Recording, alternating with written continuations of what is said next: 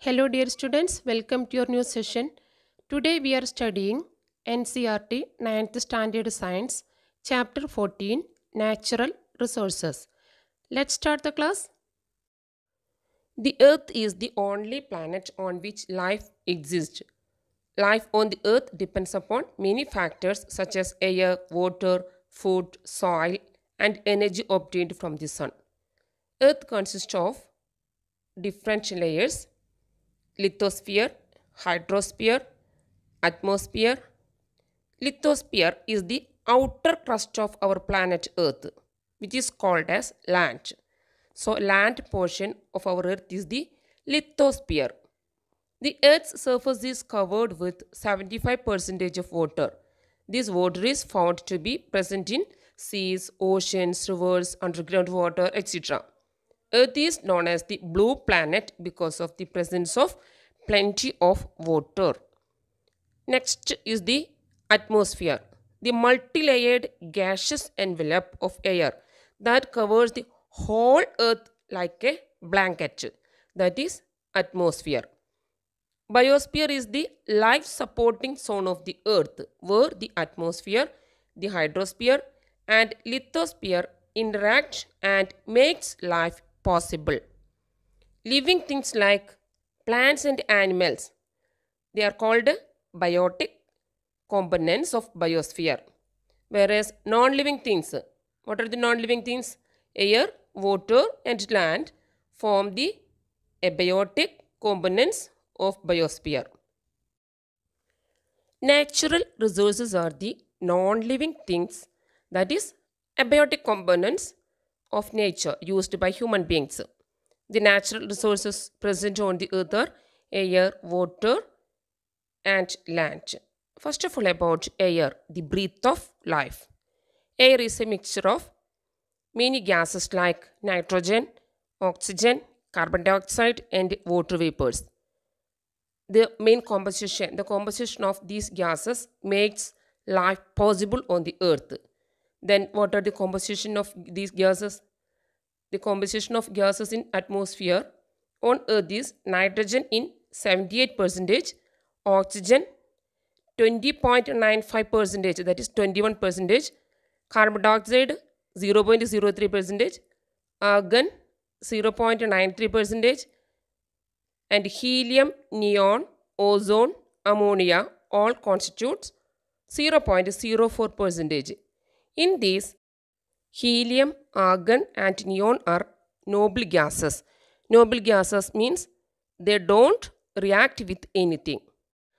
All kinds of cells, whether eukaryotic or prokaryotic, need oxygen to break down glucose molecules to get energy. That process is called respiration. During respiration, they release out carbon dioxide. So, one of the main source of carbon dioxide is respiration. The other sources of carbon dioxide in the air are combustion of fuel by humans, then forest fires also.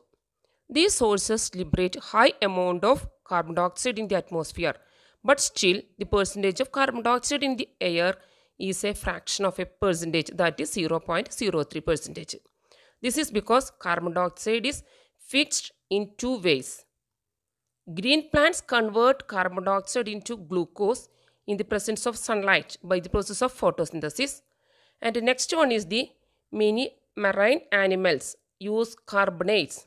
Carbonates means that is dissolved in seawater to make their shells. So, carbon dioxide is fixed in our atmosphere due to these reasons. On planet such as Venus and Mars, there is no life because the major component of the atmosphere there is carbon dioxide. Children, do you know which is the hottest planet? Hottest planet is the Venus because carbon dioxide components are more there in Venus. Next is about atmosphere. The layer of gaseous envelope surrounding the Earth is called atmosphere. It has many significant roles to play, such as protection from ultraviolet rays. Actually, this atmosphere protects us from ultraviolet rays of the sun. helping in mode of communication. We can talk with each other due to the presence of atmosphere. What is the role of atmosphere in climate control? The atmosphere covers the earth like a protective blanket. The earth is a bad conductor of heat, so the atmosphere prevents the sudden increase in temperature during the daylight hours. Similarly, during night, it slows down the escape of heat into the outer space. Thus, it keeps the average temperature of earth steady during the day and even during the whole year. The atmosphere therefore ensures that right amount of heat is received by earth, which controls and allows the living atmosphere to survive. Students, do you know what is wind? The movement of air is called wind. Winds are the result of changes that takes place in our atmosphere due to heating of air and formation of water vapors. Then, what are the causes of wind? When solar radiations fall on the earth, majority of these radiations are reflected back, that is re-radiated by land and water bodies, and some of them are absorbed. These reflected solar radiations heat the atmosphere from below. Due to this, convection currents are set up in air. Since land gets heated faster than water, the air over land would also be heated faster than the air over water bodies. Next reason is this one. In coastal regions, during the day, the air above the land gets heated faster and starts rising. When the air gets heated, that is starts rising. As this air rises, a region of low pressure is created, and air over the sea moves to this area of low pressure. The movement of air from one region to the other, it creates winds. Direction of wind would be from sea to the land during the day. Children, have you heard about the sea breeze? The movement of air from sea to land is called sea breeze. At night, what happened? Both land and sea starts getting cool. Since water cools down slowly than land, the air above the water would be warmer than the air above the land. Now, the air above the sea will start rising and land air moves to low pressure area. That is, direction of wind would be from lands to the sea during night. This is called land breeze, the movement of air from land to sea, that is at night. That process is called land breeze. Other factors that influence the winds are rotation of earth, then presence of mountain ranges in the path of winds, cyclones, thunderstorms, etc. Next is about rain. What are the causes of rain? Water bodies are heated by solar radiations during the day, due to which a large amount of water evaporates and goes into the air as water vapors. Air also becomes hot due to sunlight and starts rising up along with water vapors. As the air rises, it expands and cools. This cooling causes the water vapors in the air to condense in the form of tiny droplets. Condensation of water is facilitated by dust and other suspended particles in the air. An excessive collection of tiny droplets of water appears in the form of clouds. Once the water droplets are formed, they grow bigger by their condensation process. When the drops have grown big and heavy, they fall down in the form of rain. Sometimes, when the temperature of air is low enough, precipitation may occur in the form of snow, hail, etc. What is air pollution? An increase in the composition of harmful or undesirable substances in the air is called air pollution. And these undesirable substances are called air pollutants. Then, what are its causes? Excessive burning of fossil fuels, for example, coal and petroleum. It produces high amount of oxides of nitrogen and sulfur. that is nitrogen dioxide and sulfur dioxide. These oxides get mixed with air and cause acid rain that leads to many harmful effects like corrosion of monuments, etc. One of the examples is Taj Mahal. Taj Mahal is facing a great threat due to Madura refinery as it produces a huge amount of sulfur dioxide and nitrogen dioxide.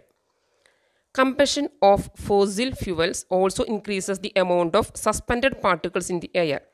These suspended particles could be unburnt carbon particles. These are known as hydrocarbons. It also causes air pollution. Many industries release high amount of poisonous gases like carbon monoxide into the atmosphere. It also causes air pollution. Due to forest fires, excessive use of chlorofluorocarbons, excessive mining, in all these processes, harmful gases are released into the air which lead to air pollution. Dust also causes pollution. Its inhalation causes allergic, asthma, cold, cough, and it may get mixed with smoke or other harmful substances to cause air pollution. Then what are the effects of air pollution? It affects respiratory system and cause diseases like asthma, lung cancer, pneumonia, etc. Pollutant gases cause allergies, irritation in eyes, lungs, etc. Gases like nitrogen dioxide and sulfur dioxide, they get dissolved in rain to give rise to acid rain. The presence of high level of pollutants in air reduces the visibility, especially in cold weather, when water also condenses out of air, forming smog. What is smog? Smog is the mixture of smoke and fog. It is a visible indication of air pollution. It causes greenhouse effect and leads to global warming.